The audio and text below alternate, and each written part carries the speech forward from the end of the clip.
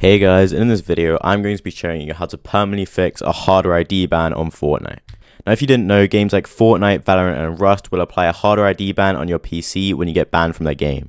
And they do this to stop you from just creating another account and playing their game again. And a lot of the time this can result in people thinking that they need to buy a whole new computer to be able to play their game again. But don't worry, because in this video I'm going to be showing you the one and only way to get rid of this hardware ID ban without buying a new PC.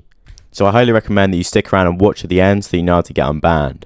But before I start the tutorial, I just want to go over what a hardware ID ban actually is. So a hardware ID ban is basically a really strict ban where the game will actually ban your computer hardware serials from their game. And that means if you try and load into the game on the same PC with these blacklisted hardware serials, then the game will just detect the same person playing and you'll be banned again. So in order to fix this, we basically need to completely change our hardware ID serials, which I will be showing you how to do in this video. Now I know you guys want to get unbanned, so I'm going to be getting straight into the tutorial right now. Alright, so the first thing you want to do is come into the bottom left here where you can see the Windows icon. You want to click on settings and then you want to go into privacy. And you first just want to make sure that all four of these options are unticked.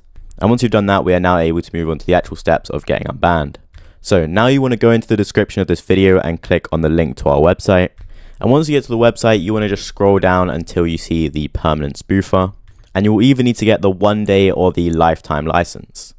And the reason I recommend this spoofer so much is because first of all it works on all motherboards, which means no matter what computer you have it will work for you. And the company you're buying it from also just has a really good support system, so if you ever need help then you are able to just ask. But I'm going to be continuing this tutorial as if you have just purchased the spoofer.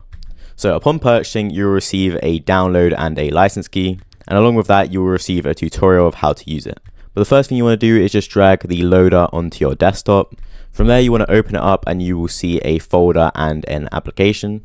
So the first thing you want to do is just go ahead and double click the application to open it. And now that it's open, you can see that it's prompting me to put in my license key. From here you just want to make sure that you enter the license key that you were given on purchase. And since I don't want anyone else using my license key, I'm going to be blurring my key out of the video. But just make sure that once you've entered your key, you click sign in. And now as you can see we are on the actual spoofing menu. Now this may look a little bit complicated, but don't worry, just stick with me, I'm going to be showing you exactly what you need to do. So the first thing you want to do is come over to the cleaner tab here, and what this is going to do is it's going to remove all of the Fortnite ban files from our PC, and this is going to stop Fortnite from being able to track us by using the old files we had. And by the way, if you want to get unbanned from a game and you don't see it on this cleaning screen, then do not worry, you just need to download a software called Revo Uninstaller and uninstall and then reinstall the game using that. And I will leave a link in the description to Revo Uninstaller if you want to use that. But for Fortnite, what you want to do is make sure that at least Fortnite Clean is activated, click Save Config and then click Clean. Now since I'm not banned from Fortnite right now, I'm not going to be using the clean, but just make sure that you do this when you are getting unbanned. So once you've done that, just head over to the device tab at the top here. And from here, just click the check serials button. And as you can see on the left of my screen, it is showing all of my current hardware ID serial numbers. And by the way, if you're wondering why all of these say changed on the right, that is because I do have the spoofer activated right now, but I am going to still be spoofing my serials again and you will see them change. And to do that, just come over into the spoofer tab at the top here. And from here, the first thing you want to do is change your seed address, and that's as easy as clicking this button right here. And success, your seed address has been changed. And now what you want to do is click on this driver spoof button here. Make sure you click the regular mode at the bottom here. Select your motherboard from this drop down menu, and if you don't see it here then select other and then click spoof.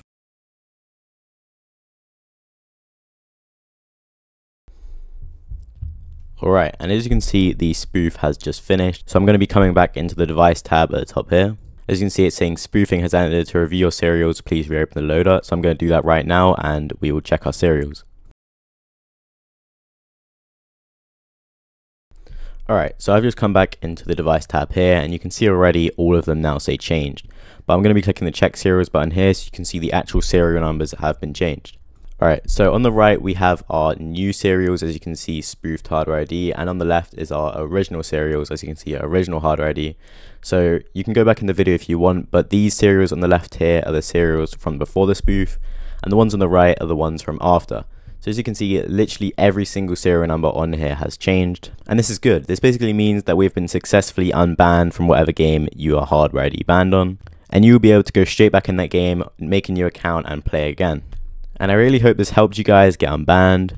Make sure to leave a comment below on why you were banned. And thank you for watching and have a great day.